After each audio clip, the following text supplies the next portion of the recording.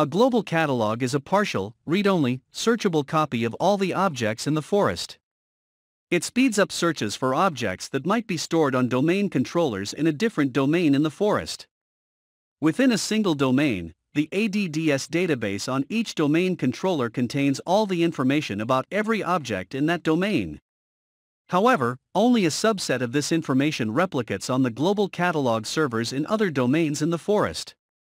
Within a domain, a query for an object is directed to one of the domain controllers in that domain, but that query does not include results about objects in other domains in the forest. For a query to include results from other domains in the forest, you must query a domain controller that is a global catalog server. By default, the first domain controller in the forest root domain is the only hosted global catalog server.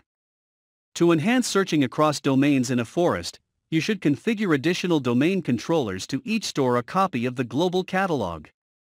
The global catalog does not contain all the attributes for each object. Instead, the global catalog maintains the subset of attributes that are most likely to be useful in cross-domain searches.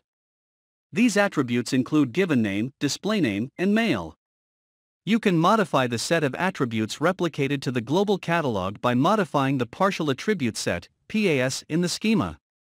Searching against a global catalog can be useful in many situations. For example, when a server that is running Exchange Server receives an incoming email, it needs to search for the recipient's account so that it can decide how to route the message. By automatically querying a global catalog, the server can locate the recipient in a multiple domain environment. In addition, when users sign into their Active Directory accounts, the domain controller that performs the authentication must contact a global catalog to check for universal group memberships before authenticating the users. In a single domain, you should configure all the domain controllers to hold a copy of the global catalog. However, in a multiple domain environment, the infrastructure master should not be a global catalog server unless all the domain controllers in the domain are also global catalog servers. When you have multiple sites, you should also make at least one domain controller at each site a global catalog server, so that you are not dependent on other sites when you require global catalog queries. Deciding which domain controllers to configure to hold a copy of the global catalog depends on replication traffic and network bandwidth.